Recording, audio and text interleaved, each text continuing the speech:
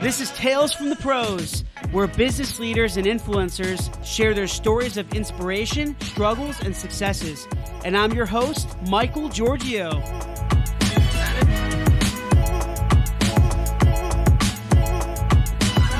David, how's it going, man? Priceless, man. Priceless. You pumped? I am freaking pumped. I'm ready. So I was very excited for this interview, and I know a lot of people are as well. I know you have quite a few nicknames out there, but we'll talk about that in a few minutes. But essentially, everyone, I have an amazing guest with me here today. His name is David Breyer. I pronounced that correctly, right? You totally pronounced that correctly. I was holding my breath for a nanosecond, going because only because David Breyer. There was a guy. It was a friend I had known for 8 months, and then we would jump on the podcast, and he goes, "And David Breyer," and I'm like, "Yeah, no, it was worse, Breyer." I'm like, "Yeah, dude, when did I become French? Come on." You can imagine my last name. I'm Giorgio. I hate Giorgiano. I don't know where the heck the N came from. Giorgio. But yeah, it's crazy. You've exceeded the Americans' tolerance for vowels. Yeah. I mean, that's the thing. It's like absolutely, Georgia. You should just. I mean, you should have a lot of fun with that. I would have a ball with that. I would go. Okay, so how do we? I mean, it's like. How do you just make it absolutely insane? What are all? You should probably do a video just that's like. Hi, Michael Giorgio-wanowi. It's like whatever. Just literally have a video just of that. I know. Yeah, it's crazy. But I'm going to see if I can try to meet your expectations with this introduction. Okay, so let's see how it goes. But everyone, I have David Breyer here with me, an amazing guest. I'm blessed and honored to have him on the show on Tales from the Pros. I'm your host, Michael Giorgio, and co-founder of Imagine Ovation.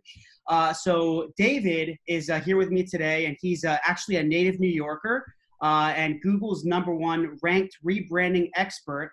He has 4 decades of branding expertise working with companies of all sizes all around the world, from startups to large global enterprises. And he is also a keynote speaker and is the best-selling author of his #1 Amazon book called Brand Intervention. He has won over 330 international design awards. I'm sure there's hundreds of more coming, and has been named the Presidential Ambassador for Global Entrepreneurship. He's also received recognition by some of the world's top names in the business world, such as Daymond John from Shark Tank, as you all know. I believe he was the founder of FUBU, and also Grant Cardone, which you see all over social media, known as one of the top sales guys in the world. Let's talk about it again. Your nickname is the Brandfather, amongst many others, I'm sure. So, David, I really appreciate you, man. Thank you for being on the show with me here today. Oh, absolutely. My pleasure. Totally my pleasure. Can't wait. So, David, we connected on LinkedIn, and I know there was some posts. I put this post up. What's funny is I had this post that I thought was really good. It was I think it was the differences between branding and marketing. And I know everything gets, these words, these semantics get so convoluted, and everyone just keeps throwing them out. I remember you commented on that post, and we started connecting after that. And I'm like, and I did a lot of research on you. I'm like, man, I need to have this guy on the show. And what I read about you was just so intriguing, and just all the experience you have. I love marketing. I love branding. I just love the creativity and in addition to that, storytelling. And I know you're a storyteller yourself, and we'll talk about that in this show. But kind of starting from the beginning, David, can you tell us a little bit about how you really got to where you are today in just a few minutes? Really, what are some of the pinnacle moments? How did you get to this place you are, and this success, this level of where you're at right now? How did it all happen? I'd love to say it was all precisely by design, and that everything was exactly choreographed out, timetabled out, knew where the milestones were going to be, and that would be a load of crap if I told you that. Um, I mean, I can literally tackle that from a number of different angles, but let me suffice to say this, that, you know, I came from being an illustrator and a painter and an artist and a designer. And so I came into learning about business as I started my career. I got to appreciate, understand entrepreneurship a bit, et cetera, et cetera. And there was always a drive. There was always a fire that I was always going to like push what was possible. And there are times when I look at the things that I did early on, and I was like, what a set of balls. It was blind ambition, man. It was like, I'd go, well, why not blah, blah, blah, blah, blah. And I think, based on what I've seen, more people, when they first get into the workforce, let go, hey, I'm going to conquer the world, right? I can do anything, right? They haven't run into any battles that they've lost. And so so what can be done? If someone doesn't have that, then they're operating in a different sort of mentality than I was. But the entrepreneurs that I know, the creators that I knew, the ones that I aspired to, you know, to be like, was like, I love that. I love taking something that is ordinary and making it extraordinary. I love taking something that's bland and boring and making it exciting. I love taking something that is, first of all, just as a context, I love cooking and I love music. I was a drummer when I was in my teens. So sometimes I'll use those as analogies. You know, you could take a normal 4/4, if you know music, it's sort of like a regular boom, yeah. And you could break it up, and it's like, how come you can't do it like, you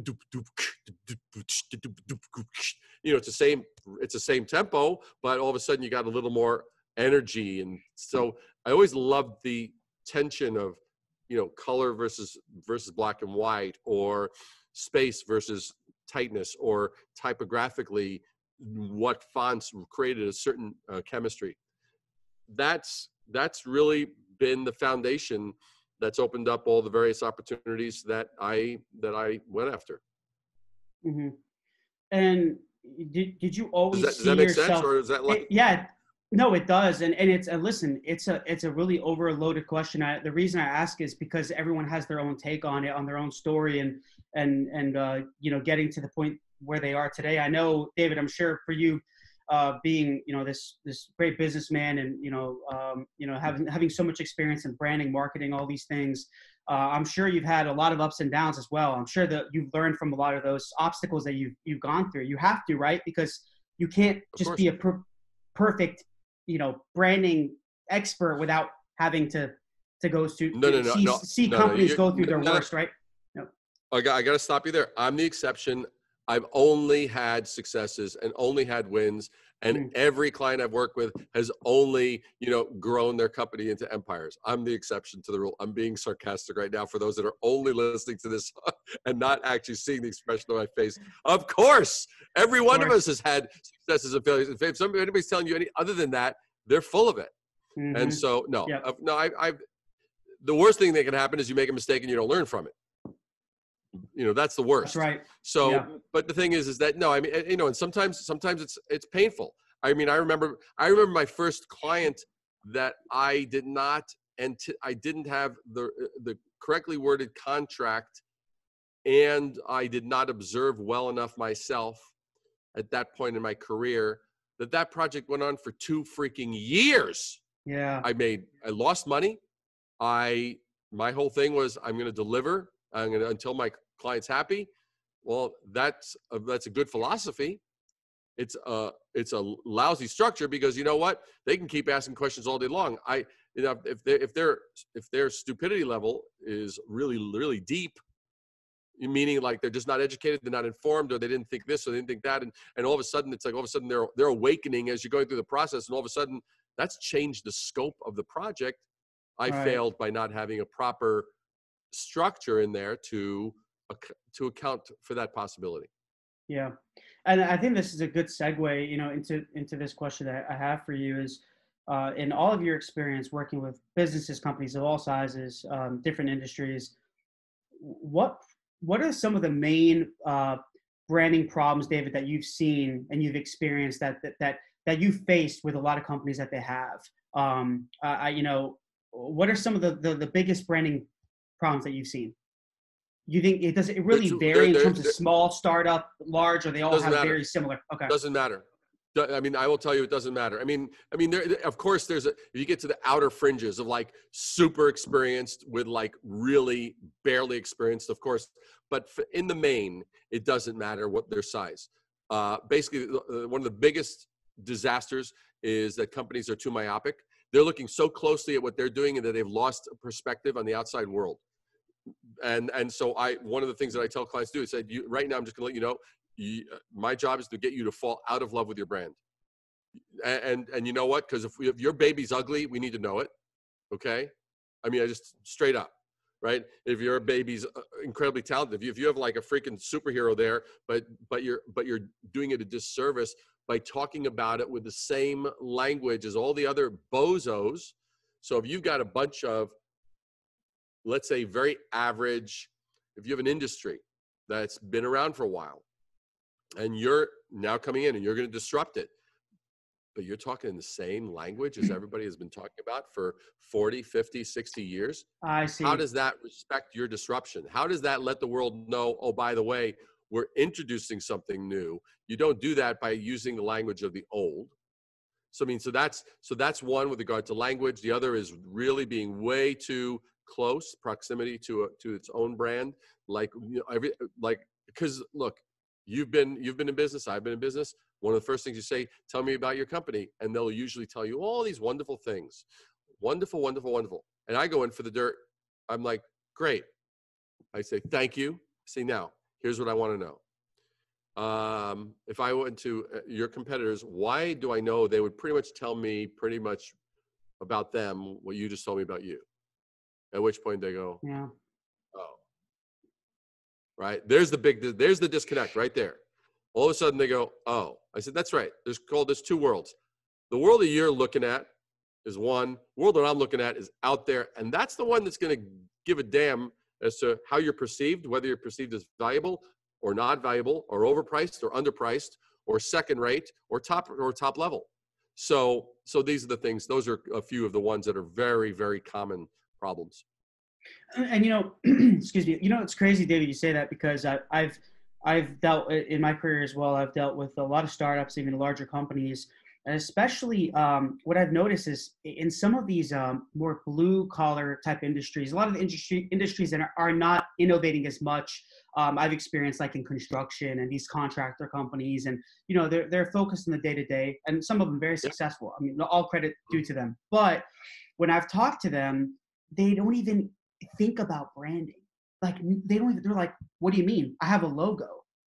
I'm like, okay. They're like, yeah, we just created a logo. Been around for 25 years, but it's just, I'm just like, wow. Like, I mean, and some of them, I even wonder how they've become so successful. Some of them are killing it. Some not, some are killing it. I'm just like, wow, they've just been around for so long and they're content. They're fine with where they're at. It's just, it's mind-boggling, but I'm also thinking differently than them because I think in that way, but they're just like, hey, listen, we need to get this work done. We need to get this new client. They're not thinking about, oh, what's our brand personality? You know, what's the character of our brand? What's the emotional connection? No, they're looking at a transaction model, and the bottom line is if they happen to be a good salesperson. I mean, I've dealt with clients in New York City where they've been property managers for $100 million office buildings. And, you know, and it's like their whole thing was hammering out a deal, right? That's all. They didn't care about brand. It was like, no, they didn't care about this thing that actually built something that was a relationship, that built something that was a longer play, that was more of the marathon, like, hey, you know, will people know you? Are people just going to know you on the last deal that you hammered out and the last contract that you got signed? And some of those are happy with that model. But at the same time, I mean, I took one of New York City's premier landscape designers, incredible work, right? The projects that he'll work on can go anywhere from $50,000 to $500,000, right? And the work's amazing. And I remember when we looked at when I looked at his brand, I said, "Your brand sucks."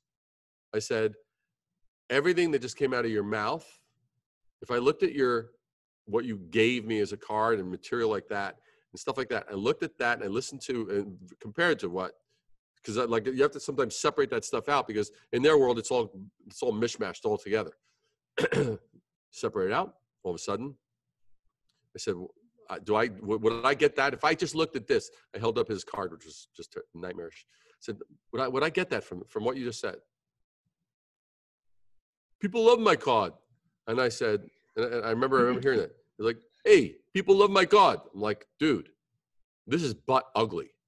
Like but it's not just a matter of like pretty or ugly. It's a matter of like, it's butt ugly because it does not, one, it is ugly, but two, it didn't tell the story that I pay attention to every detail and will transform your ordinary area that you entertain and have your family and do whatever into an oasis, into a sanctuary of just awesomeness.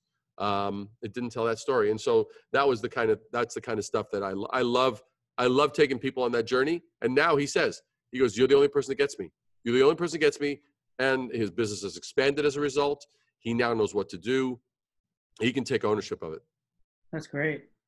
Yeah. And they probably they have a lot of pride in it now, because they know that they know the impact and effect that they have on their clients and on their community, their audience. It's crazy what it can do. Totally. A lot of us, we think so short-sighted. We're thinking about the now, and I think that's a big problem. We have to think about the longevity, think about the long term. So, but yeah, that's awesome, man.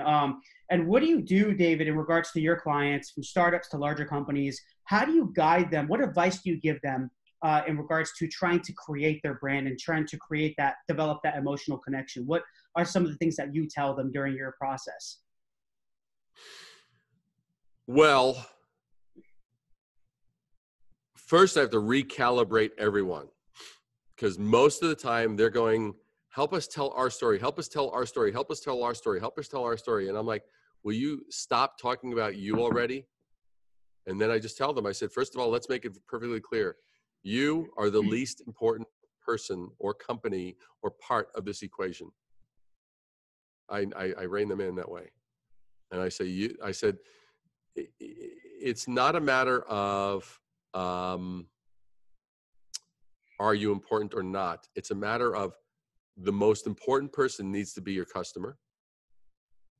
Your entire brand has to have as its nucleus your customer. The greatest brands that we all celebrate and are all envious of are built around a customer and their values. And so I just re-educate them, and I re-educate them and re-educate them, because they think the most important thing to tell and why they've hired me is to help them tell their story. No, I've hired you to tell the right story in the right way, so that it actually means something to the recipient and the individual. That's what I help them do. And David, I love that, because when I see your content on LinkedIn and I read it, I go through it, whether it's a post or a video or an article, whatever it may be, a lot of it, even though I know you have a great story, it's not about you. I've noticed a lot of the content you put out, it's always about others. And I felt guilty of myself too. I'm trying to be more like that. But in the past, I've been more about, I've been bullied in the past. I've been through that. I've been through all that stuff that's made me who I am. And, it's been part of that. But at the same time, I'm like, okay, yeah, people can care. Maybe the really close people care about that. But if I'm going to talk to someone who's never met me or seen you, the same, like, you've been bullied. Cool. Next post. Like, it's hard to find that balance. How do you find that balance with a company that wants to show what they've been through and how they got to where they are today as a company, but then make it about their customer? Or do you just take out everything about their story, in general? Do you not talk about them at all, or is it a balance? There's a line that I have shared with clients that put it into context, and I simply tell clients, and I repeat it as often as necessary until they get it. the pathway to your customer's front door does not start at your front door. It starts at theirs. I simply say that. I'm like, so the pathway to your customer's front door doesn't start at your front door. It starts at theirs. What does that mean? That means the things that are most real and important to them are their ideas, their frustrations, their challenges, their aspirations, their, annoyances that they put up with, whatever. That's the stuff that's most important and relevant and meaningful to them. And that's at their front door. And if we ignore that, they're always thinking about that stuff, and you're trying to interrupt them to get them to say, no, look at me, look at me, look at me.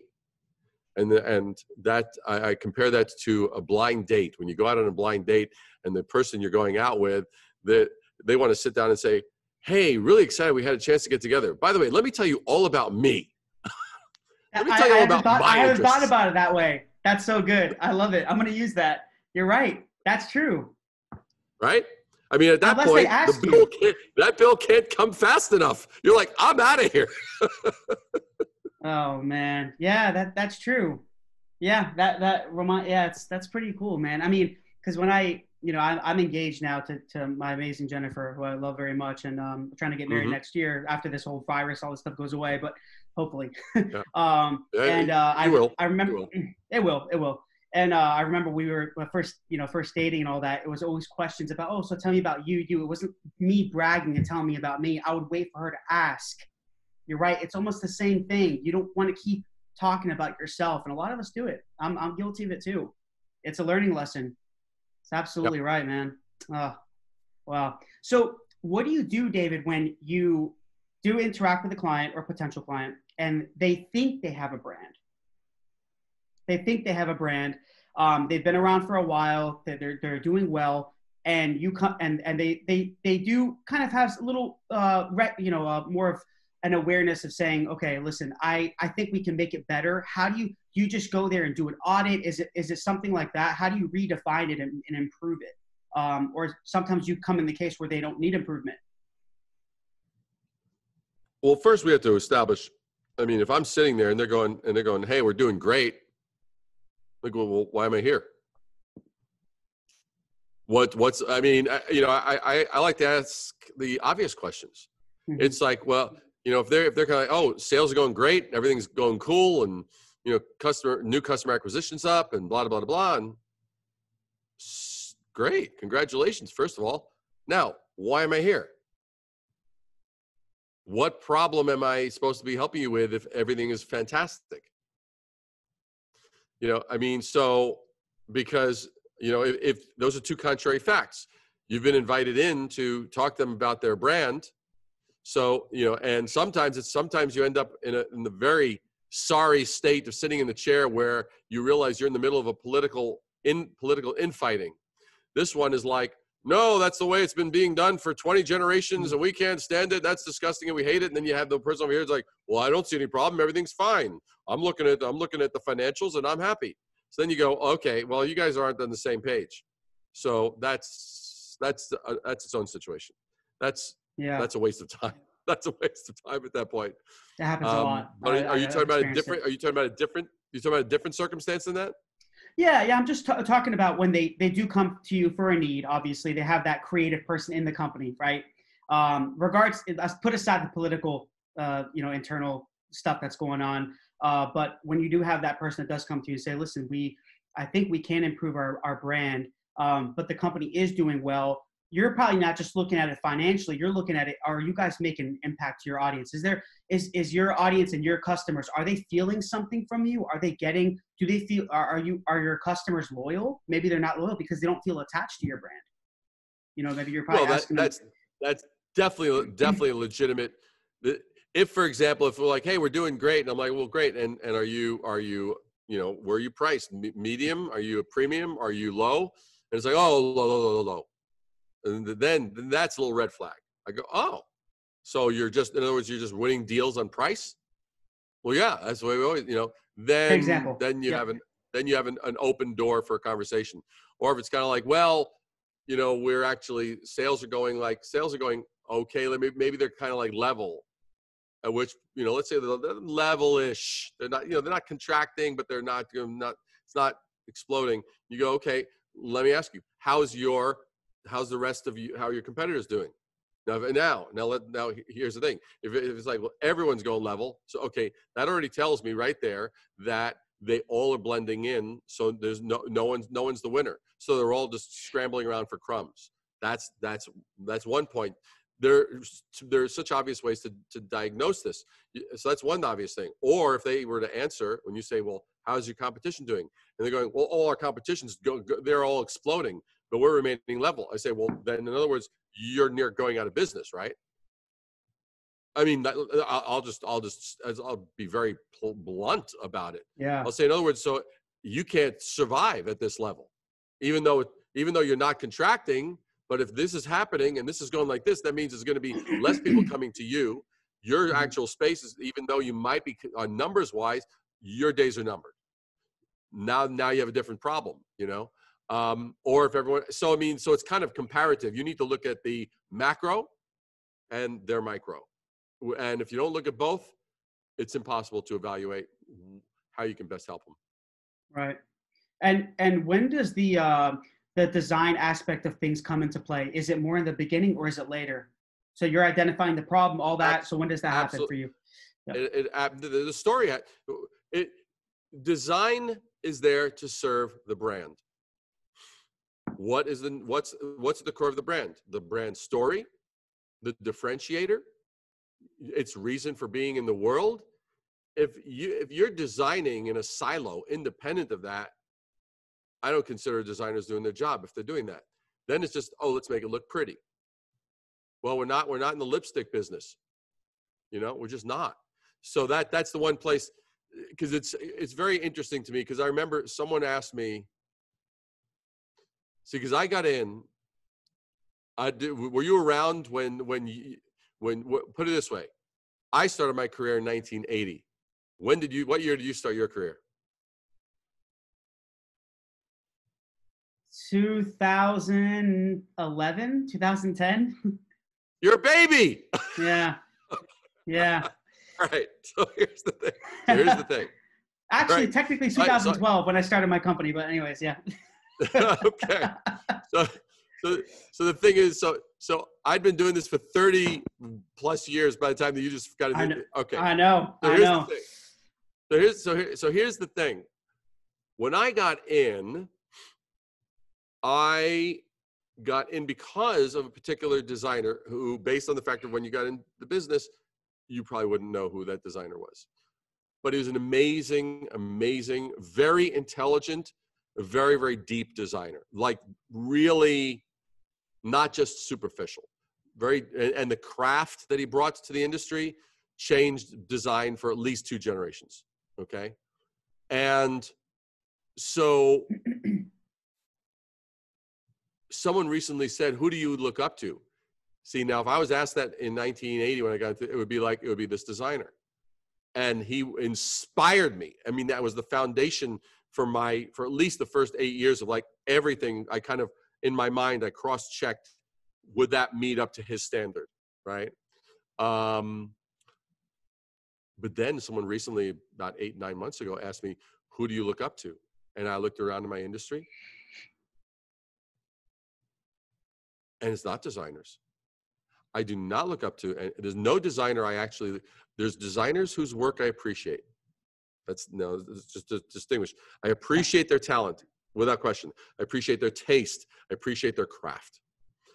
But there's the people that inspire me now are thought leaders. You know, people like a Simon Sinek, right? Mm-hmm. Sometimes Seth Godin. And so those are the ones that inspire me. Those are thought leaders.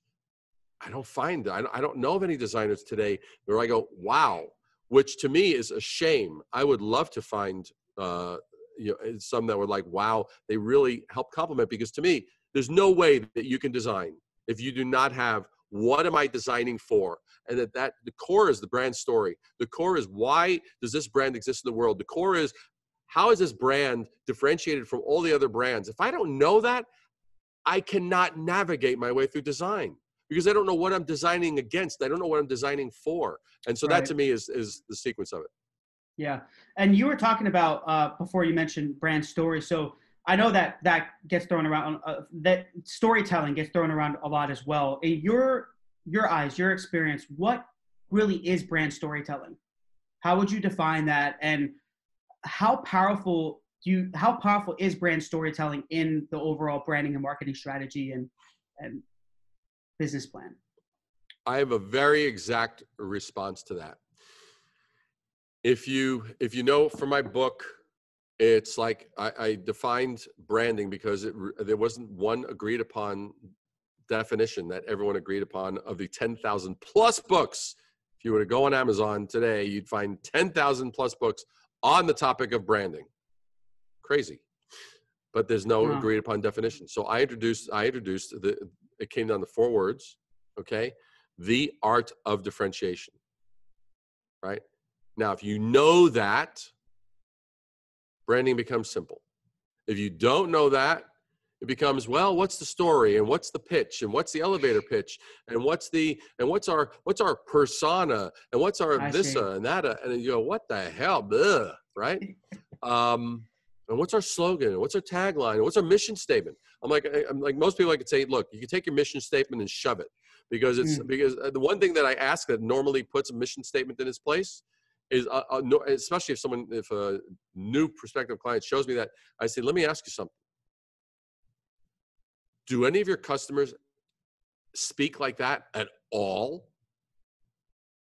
And I've yet to have one single company owner, entrepreneur, CEO ever say, oh, absolutely, that really reflects the values of our client. Never. It's like, we strive to provide the pinnacle of excellence and customers. It's like, who talks like that? I know. Nobody. Yes, yeah. Not even dead people. Dead people refuse to talk that way.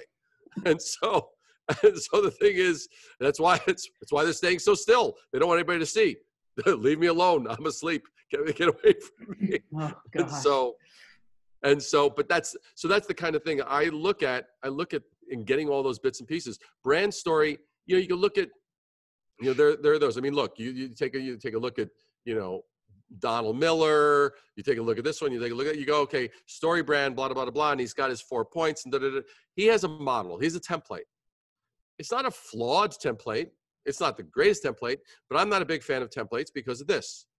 It's like innovations didn't result from a cookie cutter mentality. Why the hell should a brand story result from the same thing?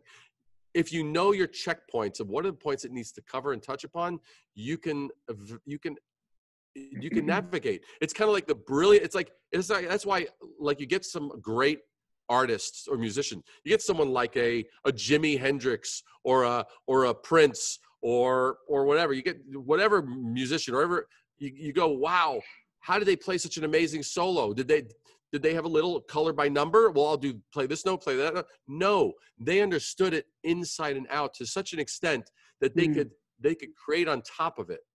And that's where you get very fluid when you get into this kind of thing with brand story. To me, what is the role of the brand story? The brand story needs to support.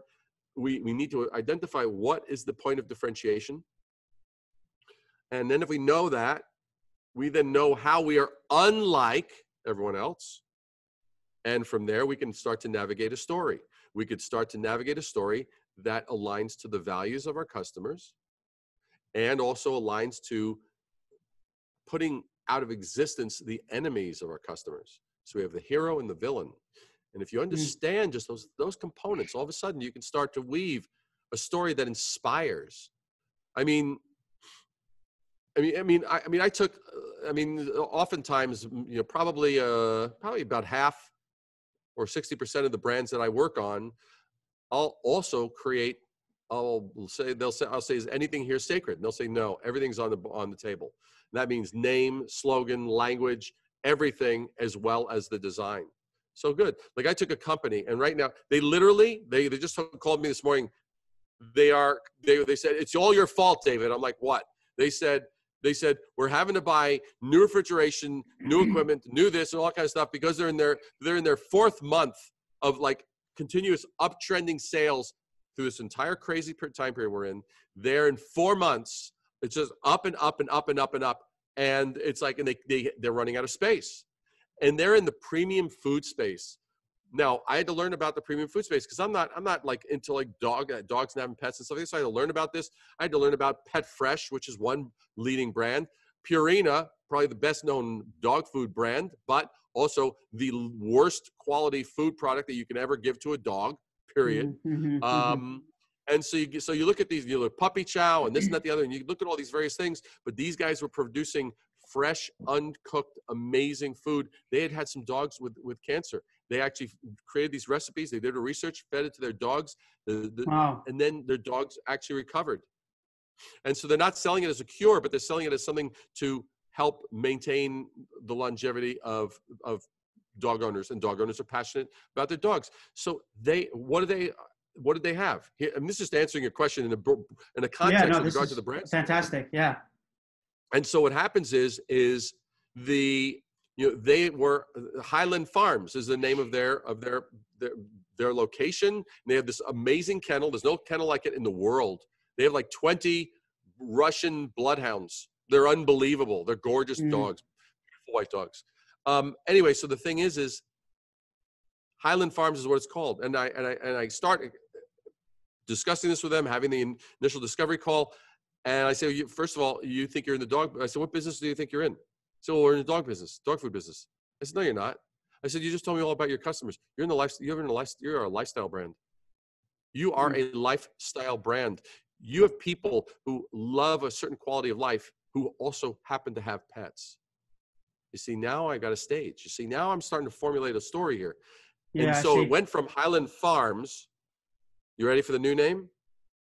Napa Fresh. Nice.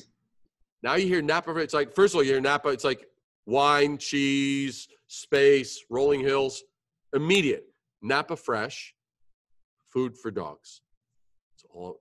And there's the art, the color, the design. So now I've got that. Now I've formulated that as the nucleus, which the name started to be the beginning of the brand story. It starts to now I know where we are and where everyone else isn't. I've created boundaries between them and us. Now I can create a look, and then the look is it's so Napa, Tuscan. It's just got a beautiful vibe and coloration and everything. And they can't even keep the stuff in stock. They're selling. They're so out of control. It's ridiculous. But that's what I say. The sequence is always, you got to start the nucleus of the story, which reflects the values of the customer. And that needs to show up in all the basic places. Highland Farms sounds nice. I don't know what the hell it freaking means. Napa Fresh, food for dogs. I got no question. Then when you see the visuals now just simply amplify it. It like takes the innate beauty of that concept. Now I can dress that. Awesome, man. Wow. I love the detail and the example that you gave. That's a perfect ending to this interview. And I do have one more question for you, David. I always ask this: how would you define your story in one word or in one sentence? David Breyer. All right. Well, I'm skipping over the one word option. That's off the table. Okay. Let me go for one. Let me go for one sentence. Okay.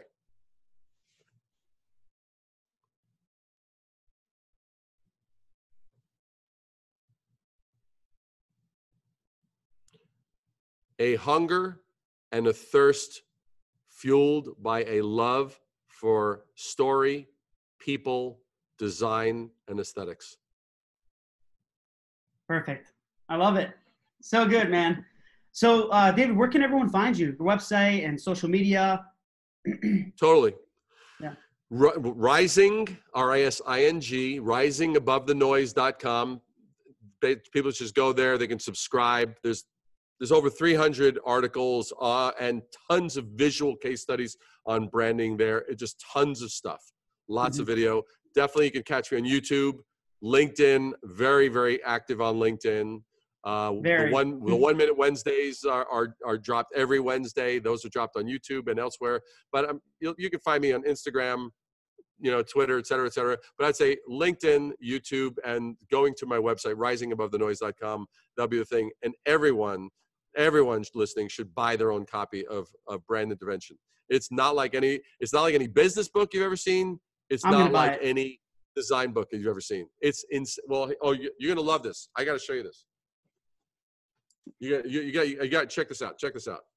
Okay, you'll appreciate this. First of all, that's how it's actually designed inside. Oh, I love it.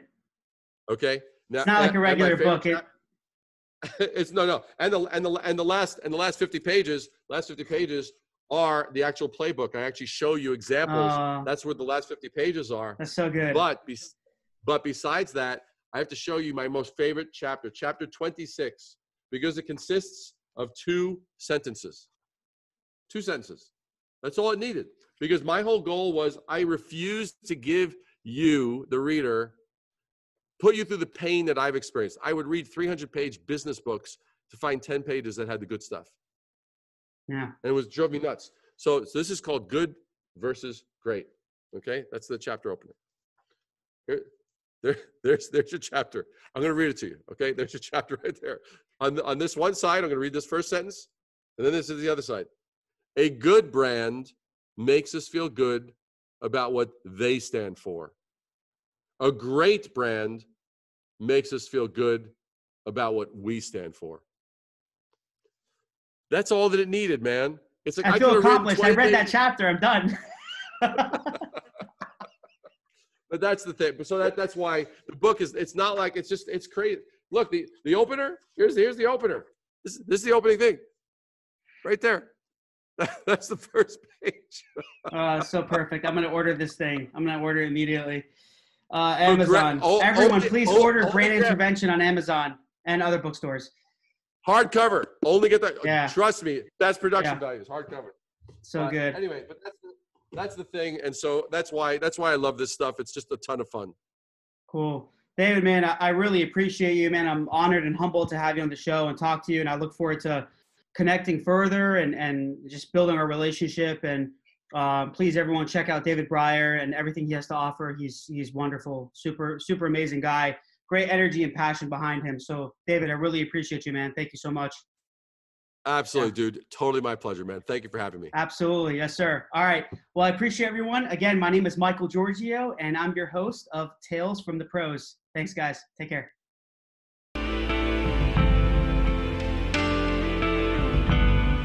Please subscribe to our YouTube page and also follow our social media. There are links somewhere around here. But we really appreciate it, guys. Thanks for all the support. And I'm going to be giving you awesome content continuously. And we look forward to seeing you soon.